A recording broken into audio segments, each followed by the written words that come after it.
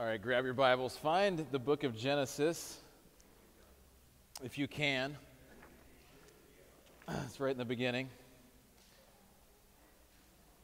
Don't forget baptisms after this service. If you've never been baptized, or maybe you were baptized as an infant and you want to make that public as a rational thinking person that you want to follow Jesus, today's the day.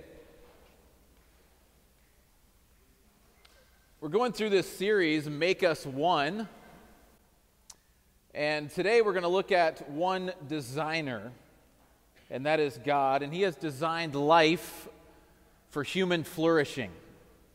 And we're going to bounce around a few scriptures, mostly in Genesis 2 and 3, and look at a couple of big ideas. But Lord, we do just pray right now that You would speak to us. As an act of worship, God, we open our hearts not to our own feelings, God, but to Your word. And we give Your word authority over our lives. In Jesus' name, amen. You know, considering what something is designed for is a very smart thing to do. I mean, we wouldn't go taking off driving on sand in a Mercedes C-Class, right? We'd get a Jeep. We wouldn't want to set out to play rock and roll music with a classical guitar. It's not designed for that, right? And I think a lot of times people approach life that way. They try to do life being their own designer and ignoring the things that God has designed us for and the way that He has designed us. So 3 big ideas I want to point out. Normally we go verse by verse, but I feel strongly we're supposed to take a few weeks and do this. But the first big idea is that God designed humanity. That is male and female. So we're going to look at 3 big ideas, and all 3 of these are before what the Bible calls the fall of man. If you're new to church, maybe that doesn't make much sense. The fall of man is something that happened in Genesis 3. Adam and Eve sinned against God, brought sin into the world. God cursed the world that we live in, and you and I currently live in a cursed world.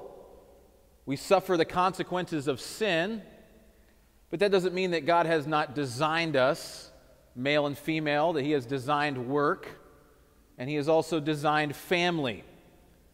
And we're going to look at the good things that God has designed us for. And even though we deal with the consequences of sin, I think God wants us to consider these things and let it strengthen us this morning. So first thing, God designed humanity, and let's look at the creation of man. Genesis chapter 2, starting in verse 5. It says, "When no bush of the field was yet in the land, and no small plant of the field had yet sprung up, for the Lord God had not caused it to rain on the land, and there was no man to work the ground. And a mist was going up from the land and was watering the whole face of the ground. Then the Lord God formed the man of dust, and from the ground He breathed into his nostrils the breath of life, and the man became a living creature. And the Lord God planted a garden in Eden in the east, and there He put the man whom He had formed." So the first thing that God has designed is man. And it's very different. It's actually different than the creation of woman. If you notice there in verse 7, what does it say? It says, "The Lord God formed the man of" what? What does it say? Dust. So it's appropriate that men are dirtbags, right? It's one thing you could say. That's one thing that's different between men and women, is men were created from dirt, dust. Women, on the other hand, were created out of man. It actually doesn't say that women were created from dust, which is very interesting. He designed both. God created both, and both are made in what we would call the image of God. That's actually mentioned back in chapter 1. I believe it's on the screen also. Notice, both male and female were created in the image of God. God created man in His own image. In the image of God, He created him. Male and female, He created him. Now, we don't have time to go into all of what that means, but we are distinctly different from animals. We have not just evolved over millions and billions of years and through survival of the fittest. No, God has created human beings as the prize of his possession, of his creation. It's pretty fascinating to think, actually, when you look at the first couple of verses of the Bible. God says, "Let there be light, and let there be the heavens and the earth." God said, he created the heavens and the earth. Of all the complicated stars and the sun, moon, and the stars, he gives just a few little words, right? But the entire Bible is about God's relationship to man and man's relationship to God. We as human beings are distinct from animals. God gave us animals. He gave us animals for barbecue. It was one of the reasons he gave us animals. I'm not making a joke. I mean, Jesus said, "Rise, Peter, kill and eat." We're not animals. And if you have the world view that we are just animals, I mean, there's no place for the kind of love that God desires, right? But God designed man in his image distinctly different than animals, but also man and woman different. Notice, let's look at the creation of woman in verse 18 of Genesis 2. The Lord God said, "It's not good that man should be alone. I will make a helper fit for him." So this is a good thing that God's doing, creating woman. Now out of the ground the Lord God had formed every beast of the field and every bird of the heavens and brought them to man to see what he would call them. Verse 20, the man gave names to all the livestock, the birds of the heavens, to every beast of the field. But for Adam there was not found a helper fit for him. So the Lord God caused a deep sleep to fall upon the man, and while he slept, took one of his ribs and closed it up in its place with flesh. And the rib that the Lord God had taken from the man, he made into woman and brought her to the man. Then the man said, "This at last is bone of my bones and flesh of my flesh. She shall be called woman, for she was taken out of man." Tragically, many chauvinist men over the years have abused this verse and said, "Oh, you're just a helper," right? And look down on women. But God has created men and women equal as people, equal in his sight, but together they complement. They are distinctly different, but both together are to image God. But men and women are distinctly different. The word Eitzer, or Azer, I believe is how it's pronounced, is the Hebrew word translated for helper. Very interesting. As I was studying for this, Deborah, who leads our Women in the Word, she sent over her notes for her teaching that's coming up. She was just going to check, hey, is this okay? But very interesting. The whole thing was about this word. Azer is the word for helper. She said some very interesting things, and I wanted to point out some of the things from her notes that she had said about this word Azer used in the Bible. Notice, most of the time this word Azer, translated helper here, is used in the Bible in describing Yahweh. And there's several references to it. That's not all of them by any means. And going on here, she says, scriptures like, "The Lord is my helper," or "The Lord is an ever-present help. I lift my eyes to the hills. Where does my help come from?" It comes from the Lord, or from God. It reminds us that the Lord, Yahweh, is our Azer. Very interesting, isn't it?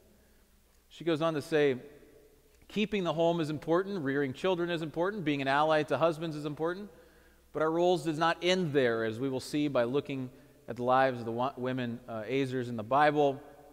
And then I like what she says here. An Azer is an ally or rescuer, someone who comes running when people cry for help. An Azer drops everything to save those in need, a hero. You know, it's not something that is beneath men. A lady is not beneath a man. Together, they complement one another, but they are distinctly different genders, two different genders. You know, you think of the eye, for example. Jazz, one of the elders, he's since moved away, he used to talk about, it's a good comparison in some ways. The eye is something it's designed for human flourishing. Imagine doing life without our eye, right? It's so, in itself, it's just a evidence of God, how amazing it is, how it can see and all the focus. But we protect our eye. It's delicate, highly complicated. Nobody got like a lady, right? No, I'm just kidding. Crickets. I thought it was funny, a little bit. But you think about it, it's a good illustration, but you think of it together, they complement. It only can be taken so far, but men and women are equally human, both created in the image of God. Neither one is inferior to the other.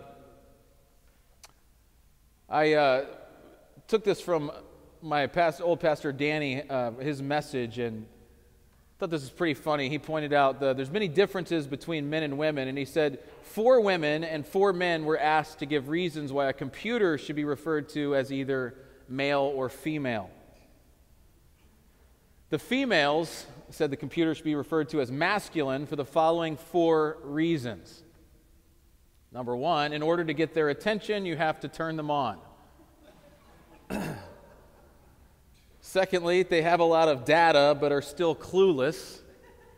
This is females saying computers should be considered masculine for these reasons. 2 more. He says they're supposed to help solve problems, but half the time they are the problem. And then they said, female said masculine because as soon as you commit to one, you realize that if you had waited just a little longer, you could have had a better model. Males said the computers should be feminine for the following 4 reasons. No one but their creator understands their internal logic. Secondly, the native language they use to communicate with other computers is incomprehensible to everyone else.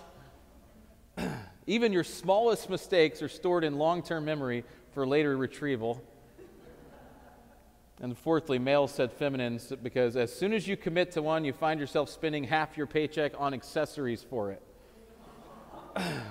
Not in my experience, but I'm just telling, somebody else said this. But men and women are uniquely different, biologically different. Women have 2 X chromosomes, men have an X and a Y chromosome. On average, women have 4/5 of a gallon of blood in their body, while men have more blood. They have at least, on average, 1.5 gallons. For women, on average, 20% of body weight is muscle. For men, 40%. God made men to be warriors, protectors. They're out to conquer. God made us to lay down our lives for others. I mean, you think of the common thing. I mean, it used to be common. If everybody's on a ship and the ship is sinking, the women and the children get on the lifeboat. We men, we die, right? That's the difference. We die, right? That's where God's made us that way, right? The whole reproductive system is different. The female body is fascinating when you think about it. The way they can conceive a child in their uterus, grow a child for 9 months inside of their body, give birth to a child out of their body, right? Feed a child for, a year with their body.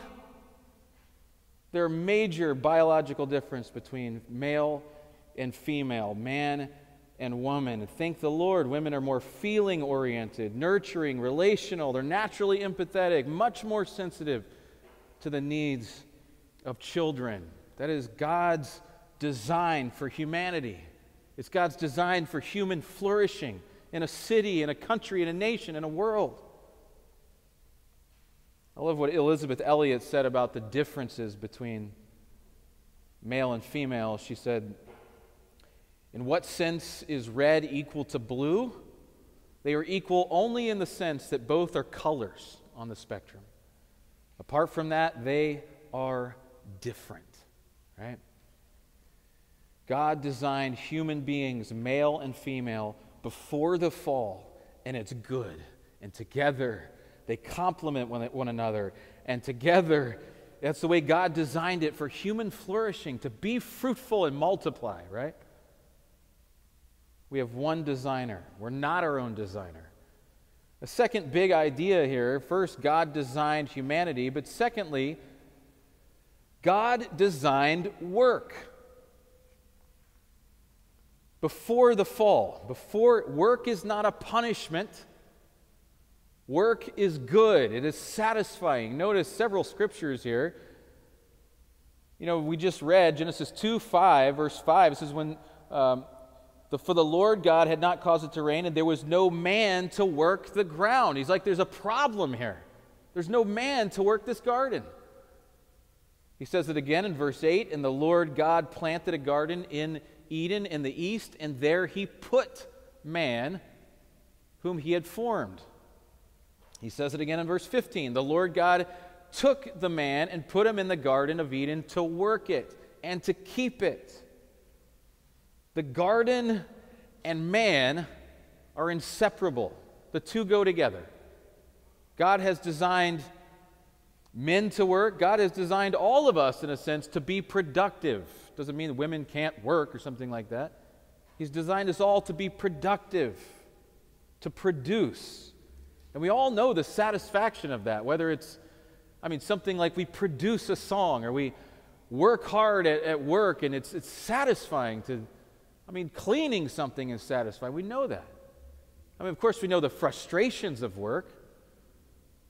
Because of the fall, we deal with the frustrations, right? But there is a divine connection. God has made us to work. If you're an able-bodied person, He's made you, He's designed you to be a producer. From working your profession, to building your home, to running a business, or working in the social sector, you're a human being created in God's image and is designed for human flourishing. Is that good people like you produce, right? That you work hard in our schools and our families and businesses and the public sector, whatever it is. Even Solomon mentioned this. He said, it's a gift of God that you enjoy your work. And in many ways, work is enjoyable. But on the other hand, right there with the enjoyment of work is the busted knuckles, right? The dissatisfied customer, or, loss of life. But these things are the result of the fall of man. Something's not right. Something's out of sync. But we would all, if we're able-bodied people, God has called us to work, right? Notice several New Testament scriptures on this, right? Look at 2 Thessalonians 3, for example. It's on the screen.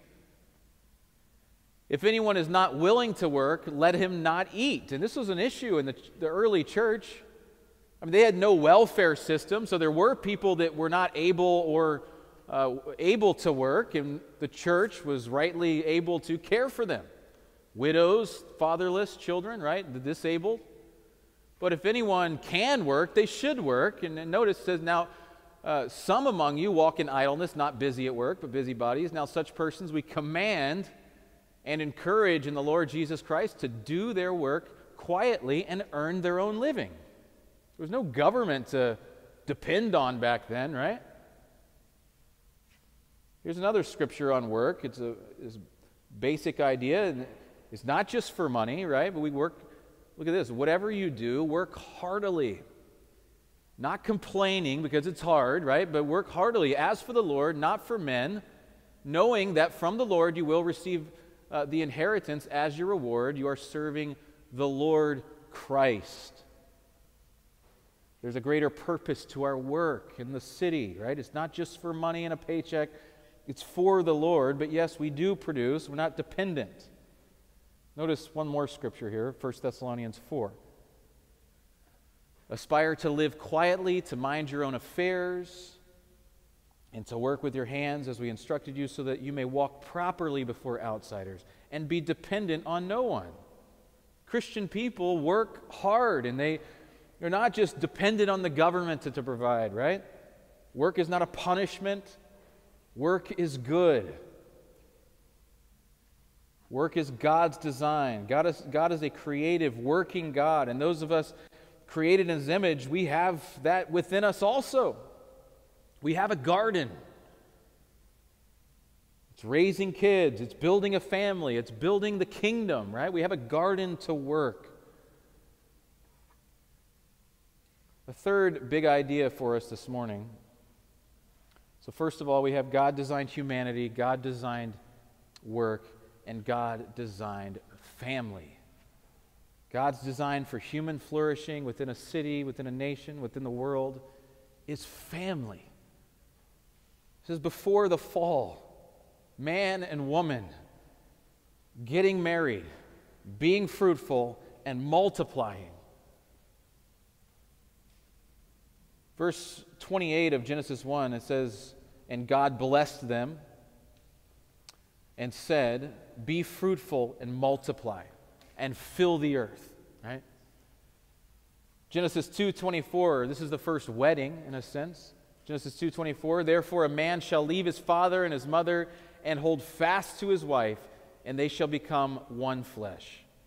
And the man and his wife were both naked and were not ashamed." This is the first wedding. This is the first family. God created family as a good thing for the purpose of multiplying, being fruitful and multiplying. Sex is not just for pleasure, right? Sex is to procreate. Man and woman. Before the fall, God made families. God created the two to work together, to fit together, to form a family. What a beautiful thing God has created, male and female. Two people, male and male, is not God's design. Female and female is not God's design. And it's not just because he's mean. It's not just because he doesn't want to, maybe you struggle with same-sex attraction.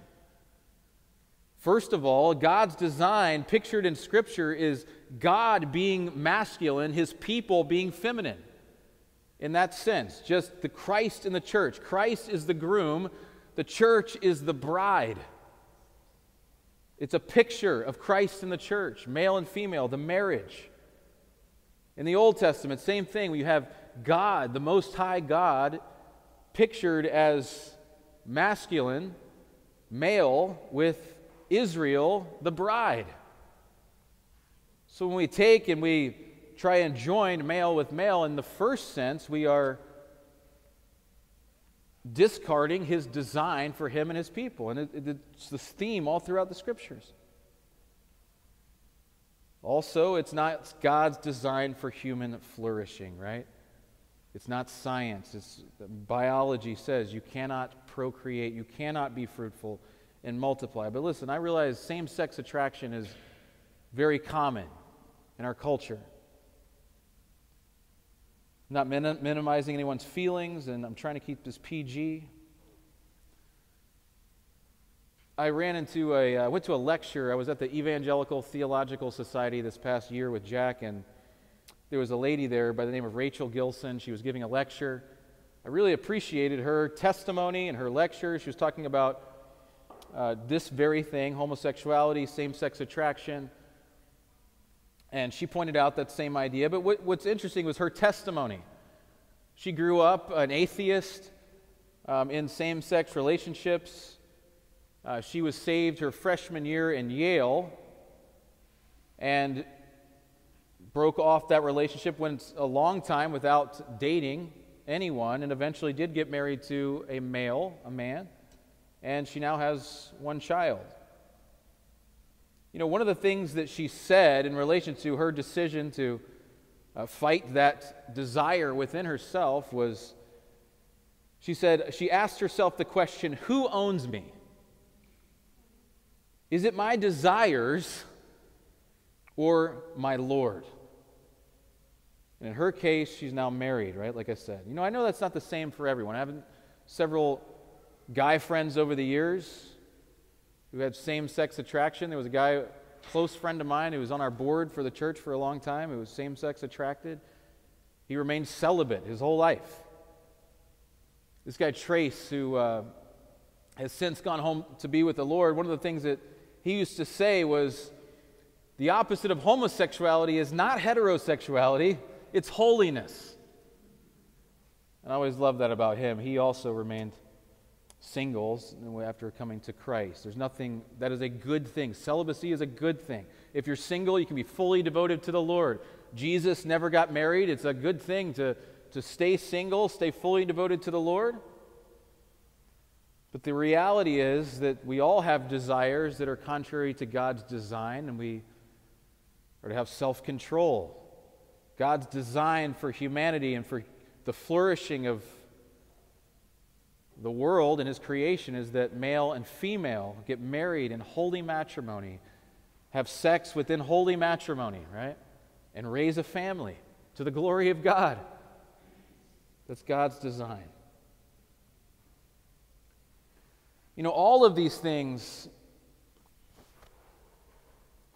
are, in a sense, in our experience with all of these things, they are tainted by the fall. They are tainted by sin. Our human life, for example, as a male, as a woman, as a child of God created in His image, we all have this sinful nature in us now. In Adam, all die. Sin was handed down to every one of us. Our work is affected by sin. Our families are affected by sin. And I want to read, and we have plenty of time here. Turn over with me to Genesis 3. This is what is known as the fall of man. You need to know this. If you're new to the faith, you need to understand this idea. God designed these things good. Then you have the fall of man and what is known as God's curse. He cursed animals, He cursed the world, and it's affected us as individuals, it affects our work, and it affects our families. Let's read together Genesis 3, picking it up in verse 1. Now the serpent was more crafty than any other beast of the field that the Lord God had made. He said to the woman, "Did God actually say, 'You shall not eat of any tree in the garden'?" He gets her to think that God's word is a lie, right? Did He really say that? To doubt God's word. And verse 2, and the woman said to the serpent, "We may eat of the fruit of the trees in the garden, but God said, 'You shall not eat of the fruit of the tree that is in the midst of the garden, neither shall you touch it, lest you die.' But the serpent lied to the woman, said to the woman, 'You will not surely die.'" A blatant lie. "For God knows that when you eat of it, your eyes will be opened, and you will be like God, knowing good and evil." So she was tempted, and when the woman saw that the tree was good for food, lust of the eyes, right? She saw it, and it was delight to the eyes, and that the tree was to be desired to make one wise, the flesh, right? She took of it, of the fruit, and ate it, and she also gave some to her husband who was with her, saying nothing, apparently, and he ate it. So she, as the helper, as the azer, is not fulfilling her role to help the husband glorify God, and Adam himself is not leading the family. He's just keeping his mouth shut, watching his wife fall into sin. Verse 7, then the eyes of both of them were opened, and they knew that they were naked. And they sewed fig leaves together and made themselves loincloths, which cannot be comfortable, by the way. Verse 8, and they heard the sound of the Lord God walking in the garden in the cool of the day. Isn't that amazing? God used to walk with them in the garden. And the man and his wife hid themselves. That's what sin does. It separates from God. They hide themselves. They're feeling ashamed.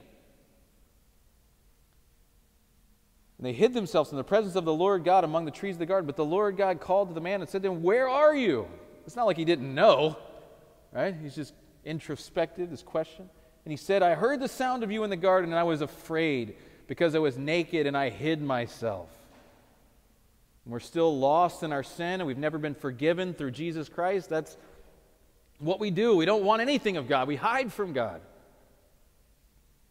Verse 11, and he said, "Who told you that you were naked? Have you eaten of the tree of which I commanded you not to eat?" Then he blames his wife. Verse 12. The man said, "The woman you gave me." He blames his wife. "The woman you gave me, whom you gave to be with me, she gave me the fruit, and I ate it." Then the Lord God said to the woman, "What is this that you have done?" The woman said, "The serpent deceived me." Adam blames the wife. The wife blames Satan. "No, it wasn't me." Blame game. There's no one to blame but themselves, right? When we sin.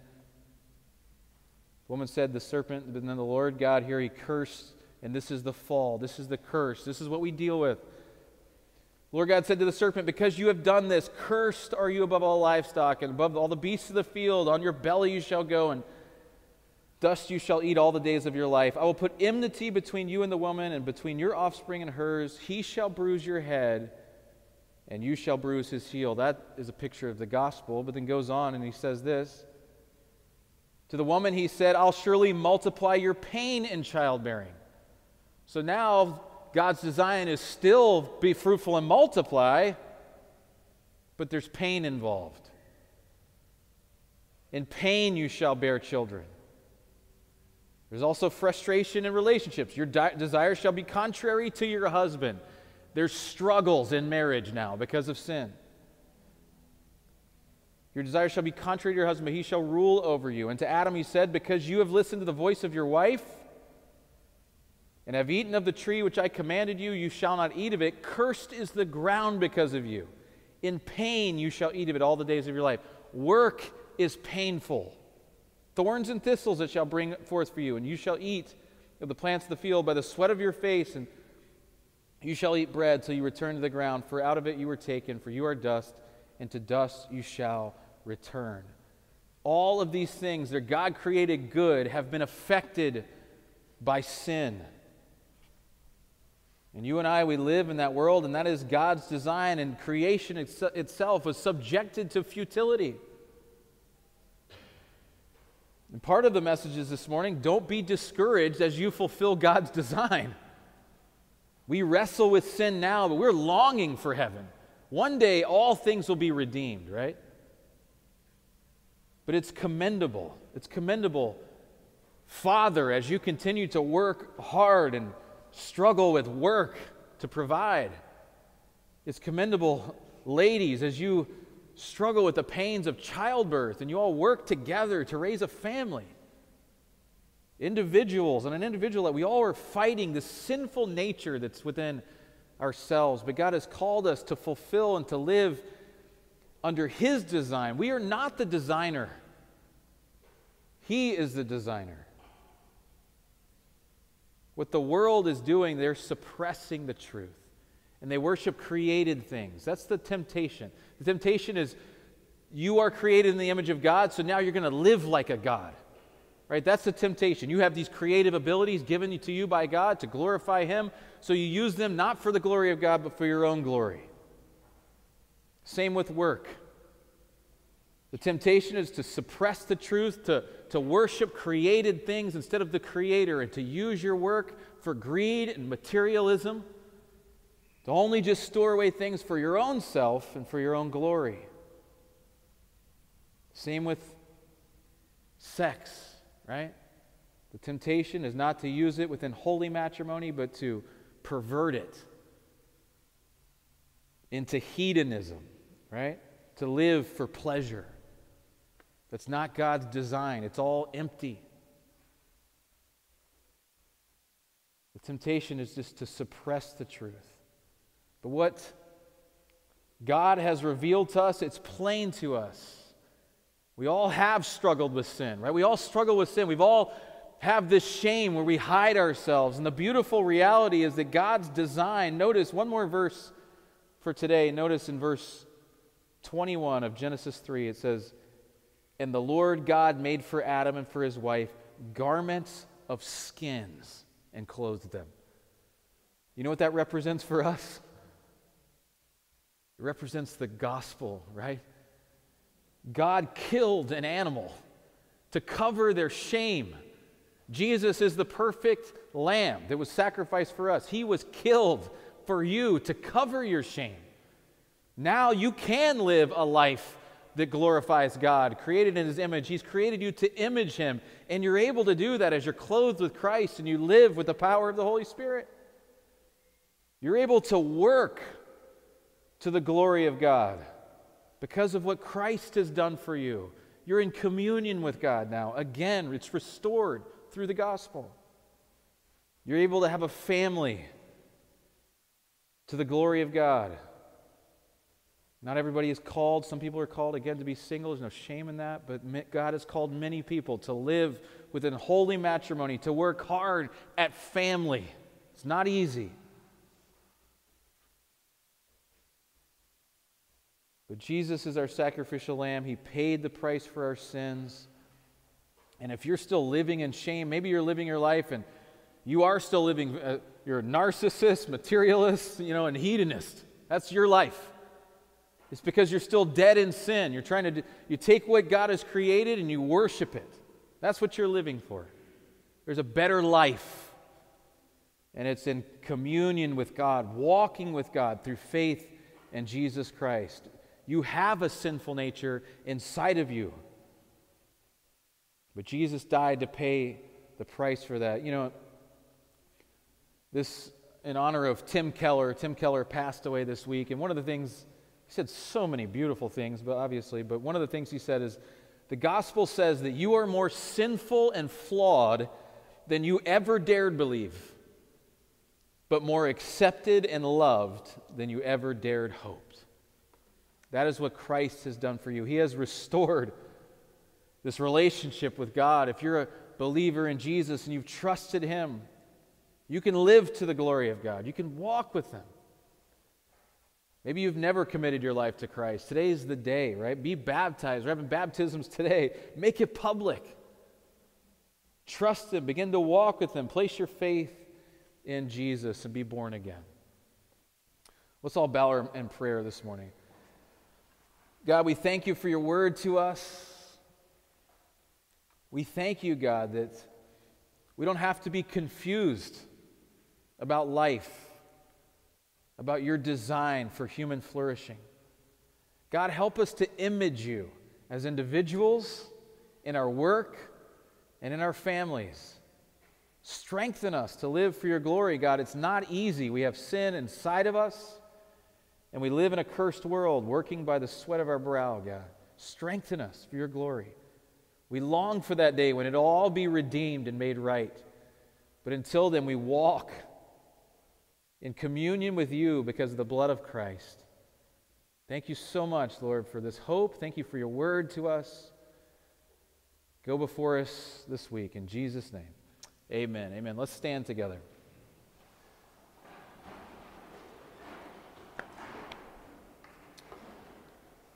May the Lord bless you and keep you. May He make His face shine upon you and give you peace and joy as you walk with Him this week. In Jesus' name, amen. You guys are dismissed.